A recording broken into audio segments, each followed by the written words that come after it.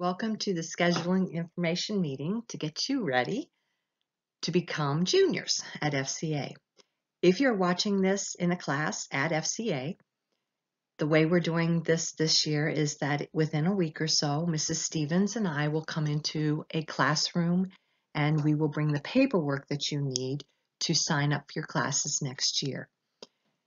If you have any questions while you're watching this, we ask that you write those down and then we can follow up with those specific questions at that workshop. If you are an online student or you are watching this in the summer, you're a brand new student to FCA, we would have sent that paperwork to you in an email. Again, if you have any questions, we ask that you would contact us. I like this saying, the expert in anything was once a beginner. Even though you are finishing up your second year of high school, there are still things that you don't quite know what to do, but I would just want to remind you, you are surrounded by people who are experienced. Mrs. Stevens and I have worked with students for many, many years, getting them ready to enter into their junior year and then getting them ready for graduation. So please be at peace and look to people to help you out as you may not know everything, but there is information out there and there are ways to get things you need. And we are here for you.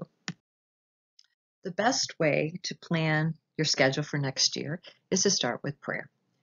And a reminder from Proverbs 3:5-6, which states, trust in the Lord with all your heart, lean not on your own understanding.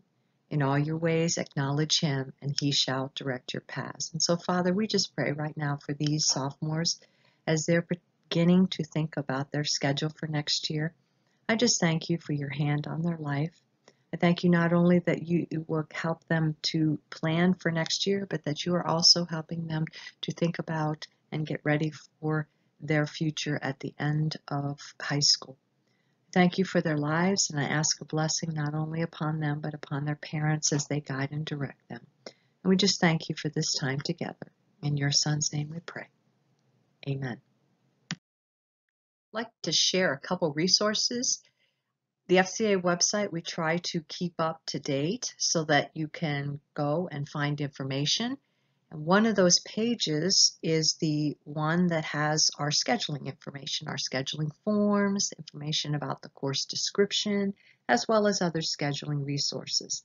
The best way to get to that is just to go to the FCA website and do a Google or do a search for courses and scheduling, and that will bring up this page. Another resource for planning is our CCP page. And again, you can find that information by searching CCP at the FCA website. This is College Credit Plus, where you can take high school and college, a course that you can get credit for both while you are at FCA.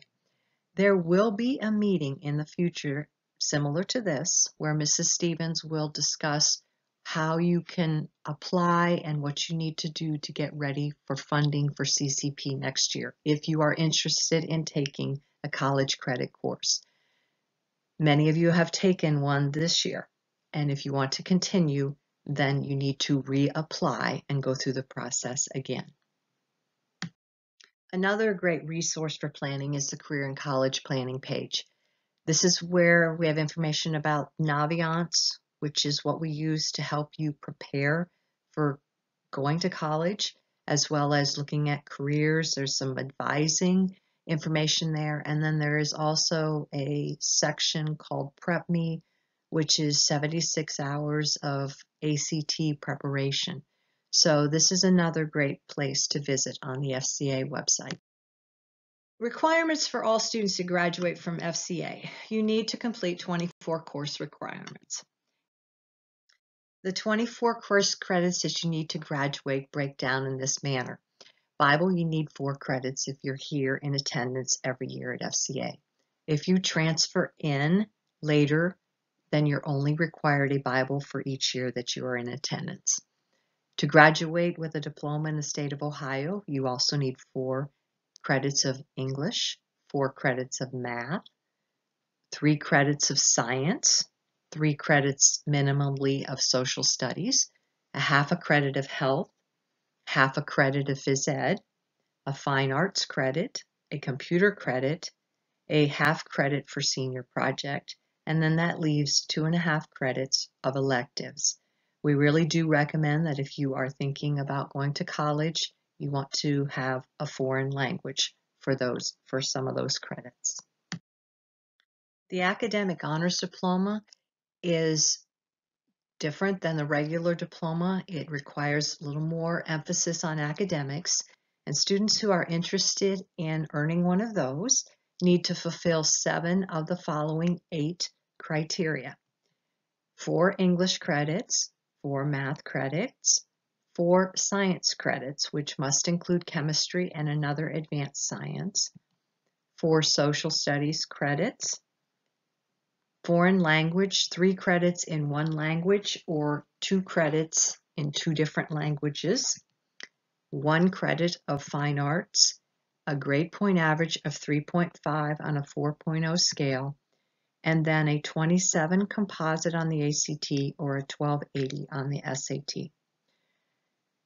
Because you tend to take the ACT or the SAT later, you may not know what your ACT score is going to be. So we really recommend that if you are working toward an honors diploma, that you get the first 7. And then if you get that ACT score, you can reevaluate whether or not you want to take a 4th science or a 4th social studies. There are other honors diploma that have more of an emphasis on math and science. That's the STEM honors diploma, the arts, or even social science and civic engagement.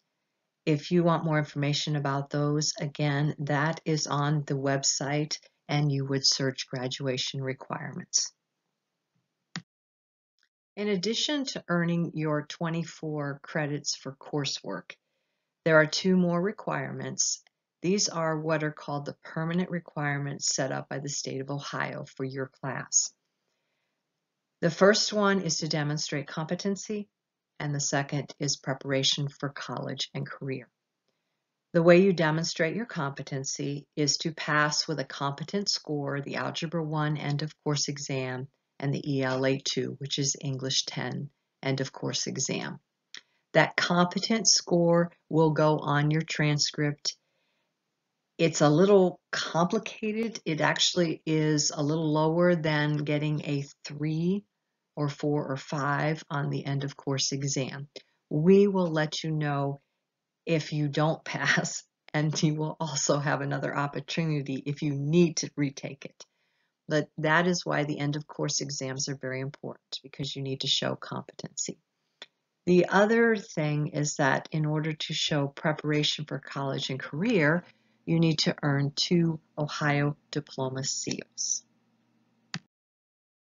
The diploma seals, you need to earn 2 of them. You can't earn more than 2, are based out of areas that show that you're ready to go into a career or that you're ready for college.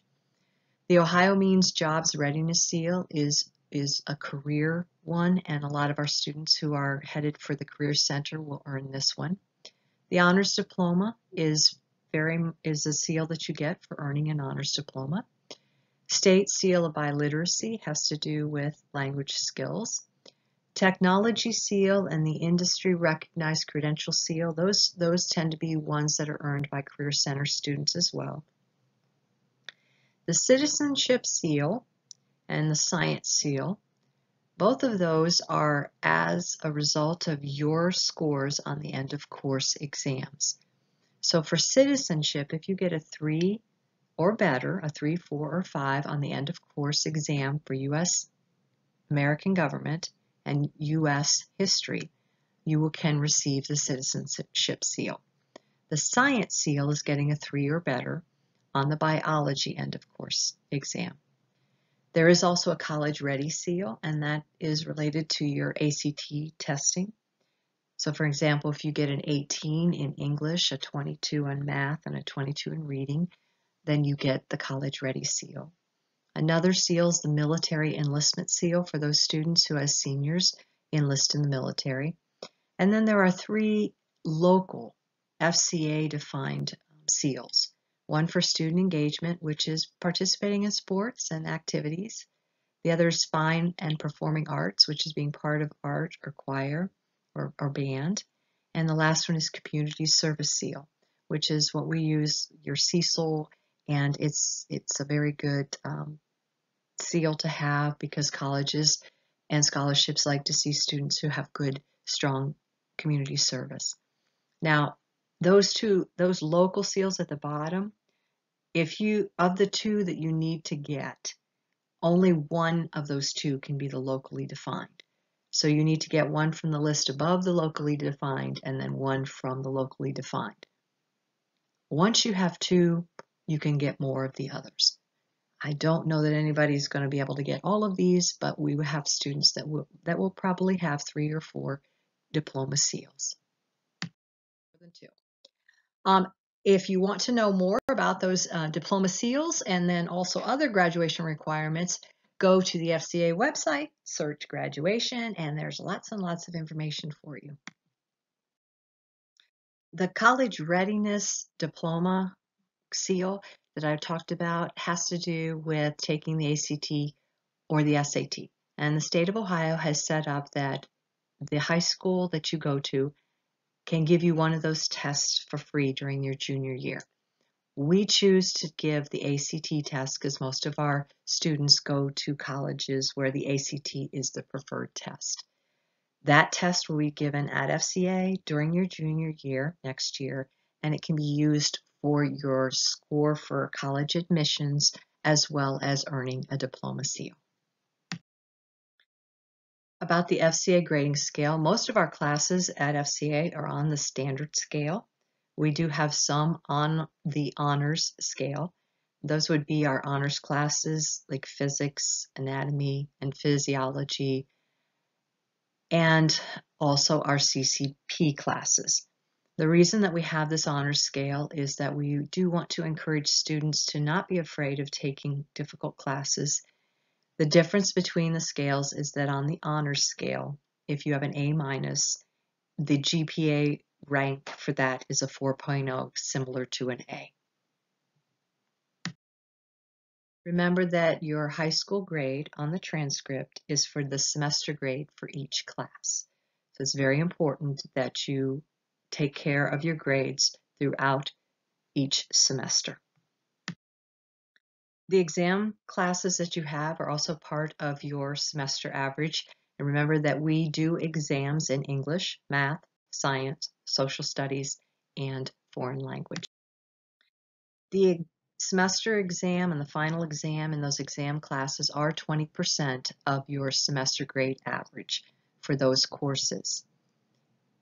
Now, this year as sophomores, for second semester, you will be taking the end of course exam for English 10 and for biology.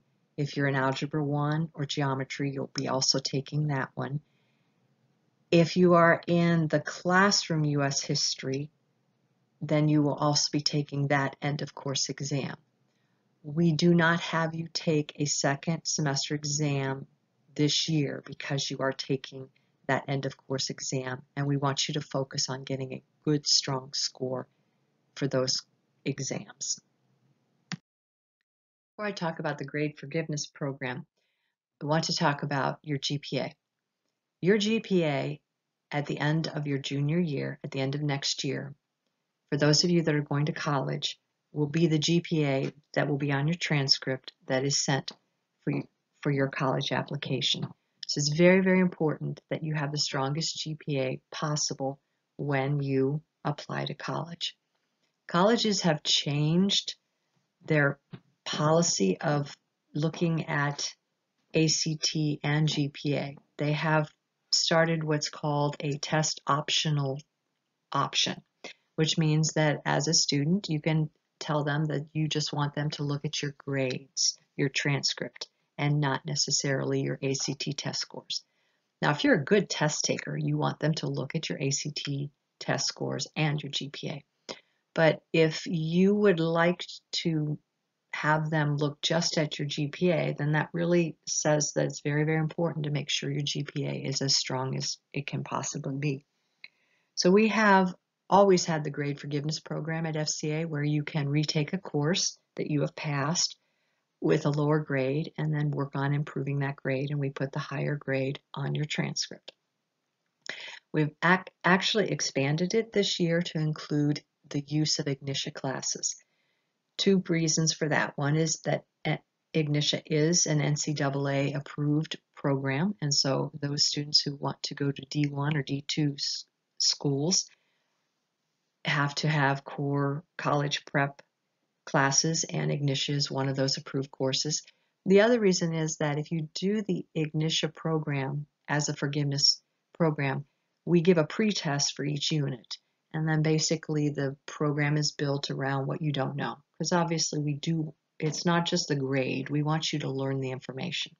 So the beauty of this is it will evaluate what you know, and then it will have you learn what you don't know or strengthen what you've forgotten, and then you can finish out that course.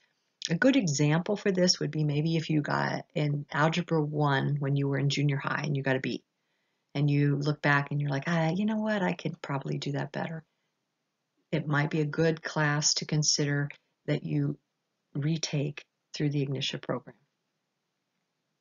If you're interested in doing that, that is a question that we can ask and we can work with you on when we meet with you. Your GPA is also something that we use when we prepare for graduation. We don't rank at FCA, and that mainly is because we are such a small class. Ranking narrows down your ability to apply to scholarships. And so when we don't rank, that means that the scholarship opportunities are much wider open, because now the scholarships are based on your GPA and not necessarily your GPA and your rank. The other way that we use GPA is in determining graduation medals. So if your cumulative GPA, which is all 4 years at the end of your senior year, you have a 4.0, then you will graduate with a summa cum laude medal. If you have a 3.9 to a 3.99, you will graduate with a magna cum laude medal. And then if you have a 3.7 to a 3.89, you will graduate with a cum laude medal. We also use GPA and your ACT scores to help us determine who will be the graduation speakers. There's also honor cords that you can earn based on how your GPA is, and then also members of honor societies like National Honor Society or Mu Alpha Theta have designated honor cords that they will wear at graduation. GPA for college acceptance. I've pretty much already talked about this when it comes to the test optional. Your GPA is very important on your college applications. Again, your GPA at the end of your junior year is going to be very, very important, so we want to make sure that it is as strong as it can be. One of the ways that you want to look and approach your schedule is to make sure that you are not sacrificing your GPA by trying to take your credits too quickly. It is much better, and that's why we encourage you to plan out your 4 years so that you take the most demanding course load you can where you're going to get the strongest GPA you can. So that means that for some students you may be taking classes all 8 academic periods, and for some students you may want to take fewer classes so that you can concentrate on getting the best grade that you possibly can. College recommendations, obviously we want you to consider your course load moving forward. Your ACT scores and your GPA, I've already said, are very, very important. The thing is, the more difficult classes you take, the more difficult information you learn. The better your GPA pretty much says that you've learned that information. The stronger the GPA, the stronger the classes you take, the better prepared you are for your ACT. So it's one big circle. We encourage you to balance your course load. Life is not all about academics. So if you like to take choir or band or art, please do so. Enjoy those things because that will help your high school years as well. And then lastly, colleges do want a well-rounded student as opposed to just an academic student. They are looking for the kids who are in athletics, who understand the importance of community service, who are part of being in a organization, as well as working on your academics. Study hall is something that you need to consider into your schedule. That may be a place where you build some margin in your life, and that really is a personal choice, probably something you need to discuss with your parents. Especially if you're an athlete, you may need time to study at school, especially if you have ball games and practice after school. One of the things I want to remind you is that study hall is not just a great place to keep up on your homework. It's also a great opportunity to use that time to prepare for taking the ACT, looking for colleges, looking for career opportunities, perhaps even touching base with a teacher that you need some help in a class with. It's a great time for you to come to the guidance office if you have that study hall time. It's also a good time that you could build in an Ignitia forgiveness program if you wanted. So please remember that study hall is not always something where I have to have homework all the time. There are other things that you can do in study hall. And again, if you do not want to have a study hall, we can try our very best to fill up your schedule to make sure that you have a full day. Want to remind you that you need to make sure that as you schedule for your junior year is going to have some tough coursework. Please make sure you don't schedule your junior year in such a way that your senior year you just slack off. You don't want to do that. Colleges want to make sure that you are finishing well. So please avoid that senior slack off temptation. And the other thing is you can start looking for college applications and scholarships now. Again, there's information on the FCA website for scholarships and applications. It's not a bad idea to start looking. Colleges are having more Zoom opportunities for you to look at their colleges, so you don't really have to make a visit by leaving home. Next year is the year that juniors are to start narrowing down their college choices so that when you start your senior year, you know which colleges you're going to apply to. Next year, you'll take the PSAT as a junior. That is going to be the year where the scholarship for the national merit scores will come from your testing. So this year you took it as practice, you have that information to prepare for, and then next year is the year that you are eligible to be considered for the scholarships. Next year, again, we will give you the ACT. You can actually start taking the ACT now. It is offered even more than 7 times a year, and you can apply and still take that. One of the things I'm going to let you know is that starting last September, the ACT is doing what they call ACT section testing, which means that once you've taken the ACT for the first time, if you want to go back and just concentrate on one area, you can sign up just to take that one area. And then they will take that test and they'll re-average your ACT and what they call super scoring. So it's a good new program that ACT has started.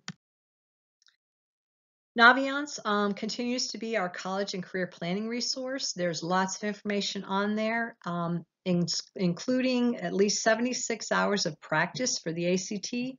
There is also a resume builder, and I really would strongly encourage you to start your resume because you don't want to get to your senior year and not remember what you've done.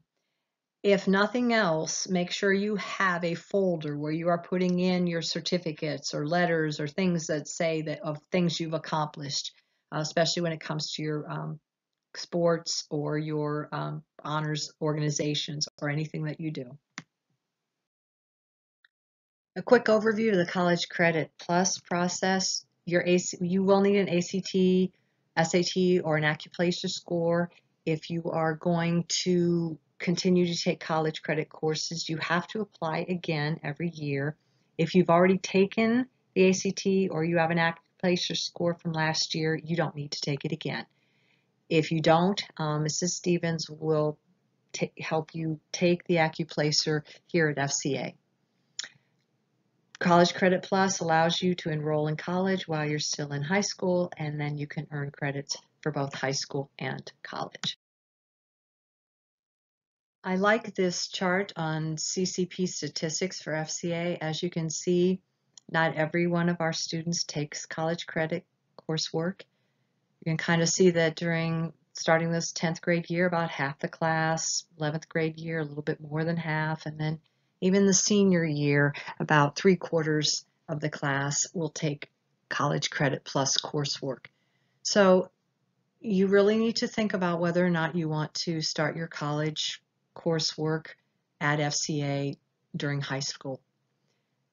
Now, I also want to talk to you, any of you students who are interested in the Career Center. Before we start scheduling, if you are interested in attending the Career Center, and there are 2 career centers that we work with, we have had students who have attended FCA, attended the Career Center for half days during their junior and senior years, and graduated with us. If you are in the public school district of Lancaster, that means that if you were attending public school and you weren't at FCA, you would be in the Lancaster High School, then your career center is Lancaster Career Center. Any other school district like Pickerington or Berne Union or Grove or any of those areas, Canal Winchester, you are serviced by Fairfield Eastland Career Center. We have worked with both of those programs. It is very important that if you do want to do Career Center for your junior and senior year while you are at FCA, that you apply this spring. You go to the Career Center and you talk to them and you get accepted there, and that you also meet with us in the guidance office, because we will need to plan out how best you can accomplish the credits that you need. There are some credits that you do not need to have if you're at the Career Center because you're taking other Career Center credits. So it's important that we sit down with you and plan out the next 2 years. If you're interested in Career Center, basically how that works is that you are at the Career Center in the morning of your junior year, and then you come and take academic classes at FCA in the afternoon. And then in your senior year, you are at FCA in the morning, and then you go to the Career Center in the afternoon. So again, if you are a student that is interested in the Career Center, either at Lancaster Career Center or at Fairfield Eastland Career Center, please set up an appointment to talk with us in the guidance office. So let's get into the actual scheduling for next year. Obviously, you will take Bible 11. We'll continue with Cecil. Remember that Cecil is Students Engaged in Servant Leadership, which is basically FCA's service organization that you are part of. That should be on your resume. So Cecil, doing community service, outreach to home, community, and school is a Bible requirement. It's also something that will go on your senior resume, and it is also how you can receive the Community Service Seal, Diploma Seal, that is one of the local seals. Your English for next year is going to be English 11. Math, 4 credits, a reminder that you do need Algebra 1, Algebra 2, and Geometry. Take math every year. Please stay math ready. Don't get math rusty. Don't plan on your senior year not taking any math. Now, sometimes it does work that way, but it really is wise to continue. Math options beyond Algebra 2 include CP Algebra Review, Pre-Calc, Stats, AP Statistics, Calc 1, Consumer Math, Trig, more math courses. Your science requirements are 3 for a regular diploma and 4 for an honors diploma. Chemistry is a lecture and a lab course. If you are college prep, remember the minimum is physical science, biology, and chemistry. And just to help you kind of look ahead for your senior year, physics is a great course for the ACT. And anatomy and physiology is also another course that can either be taken as a junior or senior. So sometimes we have students who will take anatomy and then take chemistry as a senior. Sometimes we'll have students who will take chemistry and anatomy and physiology. So if you're interested, you really like science, go ahead and sign up on that, and then we will do the best we can to schedule you. Your social studies minimum requirement is 3 credits. For an honors diploma, you need 4. Junior year, you will take government first semester, and then second semester, you'll take economics and financial literacy. At the end of the first semester of government in January, you will take the government end of course exam. And as a reminder, if you get a 3 or better on that, and you also have a 3 or better on the U.S. history exam that you're going to take at the end of this year, if you're in the U.S. history classroom and you get a 3 or better, then you will get the Ohio Citizenship Seal. The one thing I forgot to share when I was talking about that Ohio Citizenship Seal is that if you took the CCP U.S. History class this past year and you scored, your final grade was an A or B in the class, you automatically receive a 5 toward the end of course exam. If you got a C in the course, then you have a 4. So you've already, if you took, you don't have to take the end of course exam at the end of this year because you took the CCP class for that. Here's a list of the College Credit Plus courses. Some of you have taken some of these already, and some will begin to look forward. Just a reminder, when we're talking about social studies, on this list, Survey of History 2 is a social studies course, as well as General Psychology, Intro to Soc, Western Civ 1 and 2, and Holocaust. Those are all social studies credit courses, as well as other good credit courses that you might consider taking for CCP. Again, students interested in CCP, gotta see the information video and apply for acceptance and funding for courses before April 1st. Foreign language. It is not required to graduate. Most colleges, however, do recommend at least 2 credits in one foreign language, with 3 or 4 encouraged, or 2 years in 2 languages. We do have Spanish 1 through 5 here in the classroom. That is really the best way to take Spanish. However, some students do like the online option. So we do have Spanish in the Ignitia Lab, Spanish 1, 2, and 3. Those are NCAA approved college courses, or college prep courses. So if you want to be, if you want to play D1 or D2 sports, they are approved for that. And French also is another option that we have, but we only have French 1 and French 2. So if you take that, then you would have to do the 2 and 2 if you want the honors diploma. Fine arts, you need 1 credit to graduate. We will be bringing in an offering sheet, but the fine arts basically are your choir, your art, your visual media, your music courses, your band courses. Those courses we really encourage you to take as repeat credit, especially if you're good in choir and you enjoy it. That's a great way to build your GPA by taking a course that you enjoy.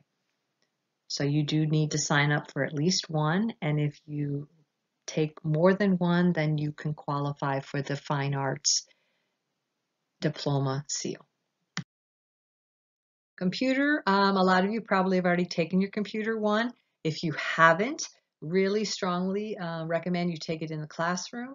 If you have good skills, I mean, I'm talking awesome computer skills, you can keyboard, you can type, you don't have any problem with anything, you can do the computer competency assessment. You need to do that before the end of your junior year though. Please get that done so that we're not having to schedule you into computer as a senior and we're not sure if you're going to get it done. So if you want to do the computer competency assessment, it is on the scheduling FCA page. You can see what is required. You can even do that in the summer and turn that in. And then there are also Ignitia online lab courses that can be taken for students who want some computer information. Phys Ed, a half a credit. Some of you already earned that through 8th grade. Some of you may be on strength training. I encourage you, if you're an athlete, to do strength training. Remember, that can be scheduled for 2, 3, or 5 days a week. And then there's also the physical education waiver. The physical education waiver has been set up by the state of Ohio, and it allows that half a credit of phys ed to be waived if you have participated in 2 seasons of any FCA sport, cheerleading, archery, and or marching band. So if you have done 2 seasons of a sport, or you've done 1 season of a sport and another season of marching band, you can apply for the waiver and waive that requirement that you need for the half credit of phys ed. There is an FCA waiver form that you have to fill out. So that's the application.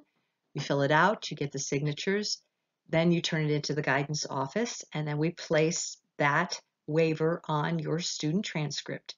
There is no credit or grade placed on the transcript, just the fact that it is a waiver. And then you will need to get an additional half credit amount in another subject area.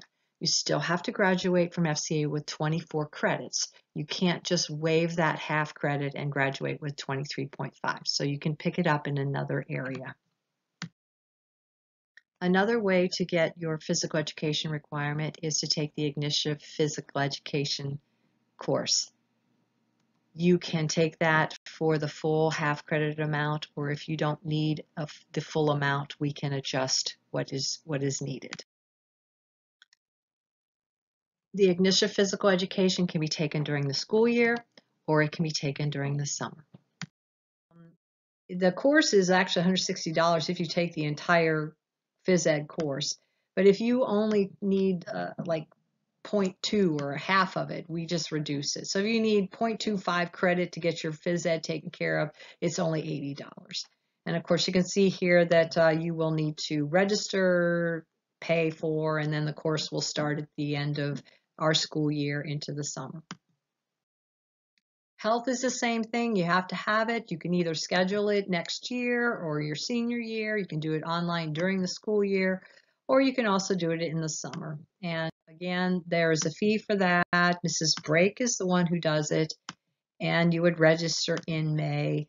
There is information on the scheduling page for how to sign up for that as well. Ignitia Lab is where we offer 65 plus courses that can be offered during the school year and can be started at any time. You're scheduled into a teacher supervised lab period or a study hall where you can access a Chromebook or computer and work on it. We'd recommend that you not use the Ignitia, your phone for the Ignitia, because sometimes that doesn't work as well. The program is available 24/7, and it just gives us more options for students to have classwork. The last requirement is senior project. Senior project is where you can earn a minimum of half a credit up to a full credit. The amount of credit you earn is based on how many hours you spend in your capstone project. The capstone project is a project that you create. You do a project, then you do a paper in conjunction with your English 12 class, and then in May you do a presentation of your project and your research. The other thing that is done in senior project class is the building of your senior resume, as well as applying for colleges and doing scholarships. Your senior resume starts with information from your freshman year. These are activities that you've done, the sports you've been part of. It's not a bad idea for you to get into Naviance now. You can even do this in the summer and update your resume so that when you get to be a senior, you're not doing and having to think all the way back to your freshman year. Some resume builders that you need to include in Naviance would be your years of participation in athletic teams. That can also include club teams. You want to put your varsity awards as well as any league awards you may have earned. Student council, if you're a class officer, quiz team, and then any honor societies that you may be inducted into. There is a page on the FCA website for those honor societies. That's a great place to look and see what do you need to do in order to become a member of the National Honor Societies. All of that information is on there. Other great resume builders is being a peer tutor, which would be being a math tutor after school, being a member of marching band and choir or night singers. Mentor opportunities, being a student helper in the building, helping teachers, helping in the offices, helping as a PE assistant, as well as the Cecil and mission outreach work that you do. Community service is very big as far as colleges wanting to see students who participate in that, and there are many, many scholarships that are out there as a result of you doing hours in community service. So including that in your resume is very, very wise. As well as including babysitting or house sitting or even pet sitting. If you have someone who has left their child or their house in your care, then that shows that you must be a responsible student, and that's a good thing to have on there. If you work as well, it is wise to put that information on your resume. We are down to the final slide, and the final slide is, what do I do now?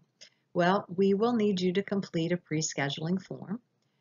Mrs. Stevens and I will be coming into a class and doing a workshop with you where we will have the form and your transcript and other information that you can use to develop your schedule choices for next year.